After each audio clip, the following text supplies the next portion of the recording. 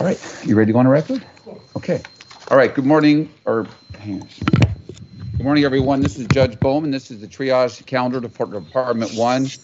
We are hearing these matters pursuant to Emergency Rules 3 and 5 and pursuant to the general orders of the presiding department as a result of the COVID-19 pandemic. These hearings are being held remotely through video in a closed courtroom. However, it is being live streamed through YouTube, so the public does have access to these hearings. The first matter before the court is the people of the state of California versus Kellen Winslow. This is case number SCN 387417. Can we have appearances of the council, please, starting first with the people? Mr. Owens, go ahead. Good morning, Your Honor. Deputy District Attorney Dan Owens on behalf of the people, appearing remotely via video from the District Attorney's office. Thank you. Mr. Carlos, on behalf of Mr. Winslow. Good morning, I'm Mark Carlos, appearing via video with Mr. Winslow is in custody at George Bailey, and he's present also. All right, thank you. Mr. Winslow is present via video. Can you hear me, Mr. Winslow? Yes, I can, Your Honor. All right, good morning, sir. The matter is set for the court today for purposes of a modification of a change of plea. However, we do have 3 media requests.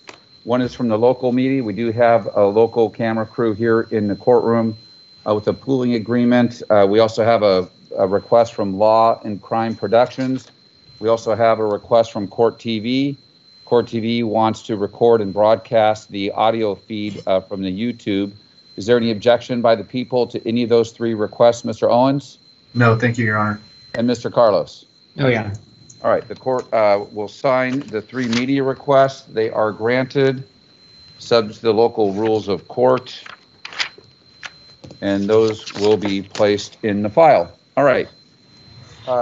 I do have in my hand a change of plea form. This is a modification from the original change of plea. Is that correct, Mr. Owens? Yes. All right. Would you like to describe to the court the changes that are contemplated by this amendment to the change of plea? Yes, Your Honor.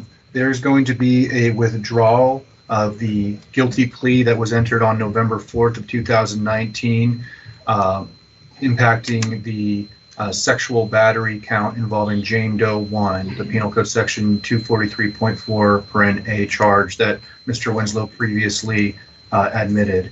And in its place, Mr. Winslow will be admitting a guilty plea to a charge of Penal Code Section 220 (a), which would be assault with the intent to commit rape within the meaning of Penal Code Section 261A2, involving that same victim, Jane Doe 1.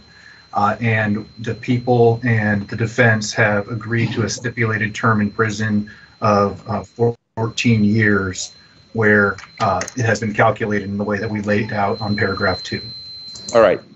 So essentially the only changes are he's going to withdraw his plea of guilty to the 234.4 for Jane Doe number 1, and in its place plead guilty to an LAO of count 2, which is a Penal Code Section 220A, and stipulate to a 14-year sentence. Is that correct, Mr. Owen? Yes. And Mr. Carlos, is that your understanding? It is, Your Honor. And have you had a chance to discuss this with your client? I have here. All right. Mr. Winslow, I'm going to ask you to raise your right hand the best you can. The clerk is going to swear you in. Okay, it's, yeah. Okay. Yeah, that's good enough. Go ahead. Under penalty of perjury, the testimony you're about to give will be the truth, the whole truth, and nothing but the truth, so help you God. Say that again, I'm sorry. Do you swear to tell the truth, the whole truth, and nothing but the truth, so help you God? Oh, yes, ma'am. Thank you. You may put your hand down. All right, thank you, Mr. Winslow. I have in my hand a change of plea form. It is a blue sheet of paper. It has printed on both sides. And on this change of plea form, it has initials in the boxes on the right-hand side of the form. It also has a signature. It appears to be an electronic signature. Did you go over this change of plea form with your attorney? Yes, Your Honor. And did you authorize your attorney to place your initials in each of these boxes on the change of plea form and sign your name on this change of plea form? Yes, sir, I did, Your Honor. All right. And then prior to doing that, did he explain the contents of the change of plea form in each and every paragraph that you authorized him to initial on your behalf? Yes, he did. And did he also explain to you that by signing this document, that you are declaring under penalty of perjury that you understand and initialed each item and everything in this document is true and correct. Did he explain that to you before you authorized him to sign your name to this change of plea form? Yes, Your Honor, he did. All right, and you heard Mr. Owens describe to the court what the change of plea involves. It's essentially an amendment to the original change of plea form that was entered into on November 4th of 2019. What this amendment contemplates is withdrawing your plea of guilty with respect to Jane Doe number 1 to Penal Code Section 234.4, and in its place you will be admitting a lesser included offense of count 2, which is a violation of Penal Code Section 220A. The other material change is that you would be stipulating to a 14-year sentence. Is that your understanding of the amendment to this plea agreement? Yes, Your Honor, it is. Did you have enough time to discuss this plea agreement with your client, with your attorney, Mr. Carlos? Yes, I did. And did he thoroughly explain to you the consequences of the change of plea amendment that we're about to enter into today? Yes, Your Honor, he did. Okay, you understand that by stipulating to a 14-year prison sentence, the original plea was a sentencing range of 12 to 16 years. You understand that? Your Honor, it was 12 to 18. Oh, I'm sorry, 12 to 18 years. I'm sorry, thank you. 12 to 18 years. You understand that, sir? Yes, Your Honor. All right, and you understand that by entering into this plea agreement, you're giving up the possibility of being sentenced to 12 or 13 years. Do you understand that? I do. But you also at the same juncture are minimizing your exposure. In other words, you cannot be sentenced to 18 years, 17 years, 16 years, or 15 years. You understand that as well, correct? I do, Your Honor. Yes, sir. All right, and you agree to the stipulated sentence of 14 years then? Yes, I do. All right, do you understand that you have the right to a speedy and public trial by jury, the right to confront and cross-examine all the witnesses against you, the right to remain silent unless you choose to testify on your own behalf, and you also have the right to present evidence on your own behalf and subpoena documents and witnesses through the power of the court to come to court and testify for you? Do you understand you have all of those rights? Yes, I do. I want to ask a question. Okay, go ahead. Okay. That's fine. I just wanted to know if I was to go to trial, would I get an actual jury of my peers that people of color that would look like me? Would I get a jury trial like that? Okay, well, look, Mr. Winslow, the point now is the change of plea form that you already executed is a binding change of plea form. You cannot get to another trial unless you make a motion to withdraw your plea of guilty. And that's not where we are right now. All we're doing is amending the change of plea form. So if you don't want to do this amendment, the original change of plea form will remain and you can be sentenced up to 18 years. Is that what you'd like to do? Because we can end this right now. Oh, no, Your Honor. It was just a question. Okay, why don't we do this? Let's take a brief recess. And if you don't want to do this amendment, I'm not going to make you, and we will proceed with sentencing on the original change of plea. So we're going to take a brief recess. I'm going to allow you to talk to Mr. Carlos privately. He's going to call you on the phone, and you can speak with him privately, and then we will be back in session. How much time do you need, Mr. Carlos? 5, 10 minutes? 5 minutes, Your Honor. Okay, we'll be back in session 5 minutes. So, Mr. Winslow, you take as much time as you need to talk to Mr. Carlos. If you need more than 5 minutes, you can let us know, sir. We'll be in recess for 5 minutes. Thank you. Someone give me the number to call. All right, we are back on the record in the Winslow case. Mr. Carlos, did you have enough time to talk about this matter with your client? I did, Your Honor. Okay, and are you ready to proceed? Yes. All right, Mr. Winslow, did you have enough time to talk with your attorney, Mr. Carlos? I did, Your Honor.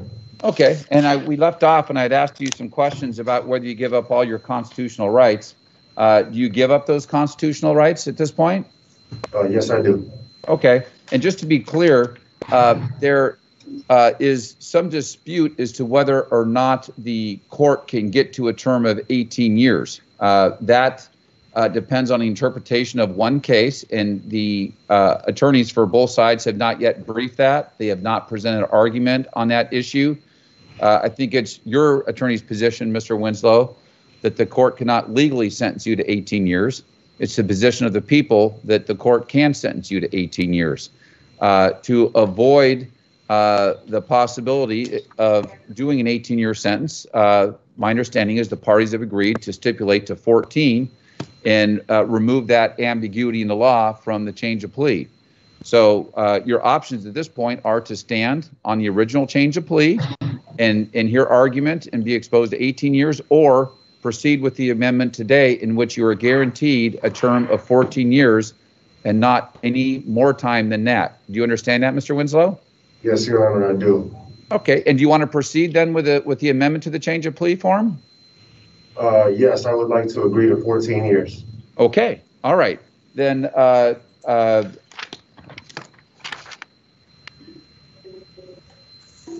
the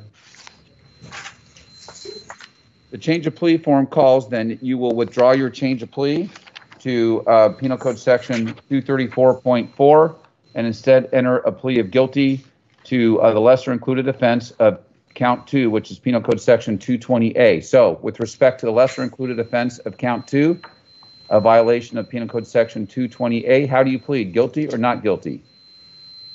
Guilty. All right.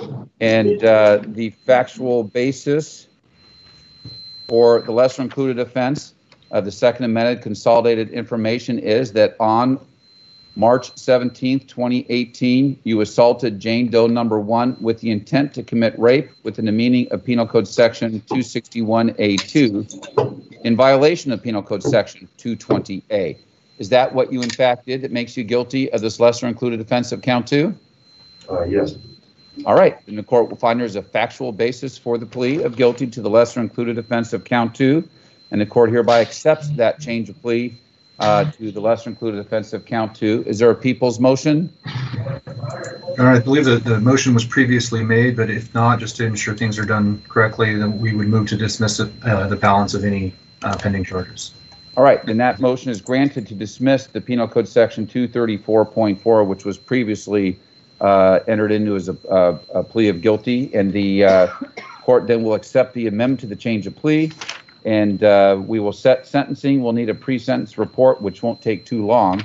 The court and counsel discussed dates off the record, and we agreed to set it for sentencing on March 3rd at 9 o'clock. Is that acceptable to the defense? Yes, Your Honor. And Mr. Owens, it's acceptable to you as well? It is. Thank you. All right, we don't need to take a time waiver because we had an open time waiver before. So we will set the matter for sentencing on March 3rd. That will be at 9 o'clock, and we will hear that right here in Department 1. All right, are there any other matters you wish to address at this time, Mr. Owens? No, thank you. All right, anything else, Mr. Carlos? Yeah, just that the minute order we discussed in chambers be issued later. We'll put I note that Mr. Winslow, his hair has grown out quite a bit, and your request is to send him to get a haircut prior to the sentencing, correct? It's his request.